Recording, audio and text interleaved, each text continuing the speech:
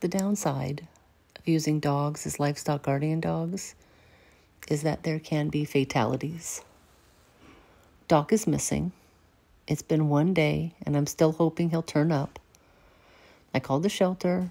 I called the vet to get his microchip number. The word is out that he's missing. Now it's just a waiting game. We've been hiking all over, trying to find some evidence of what happened. We use Garmin Alpha collars, which has been great in enabling us to find our dogs. Unfortunately, his collar ran out of power. So it's a lot of sadness over here as we wait and see. We do have bears here, but we also get mountain lions, and that's what I'm worried about.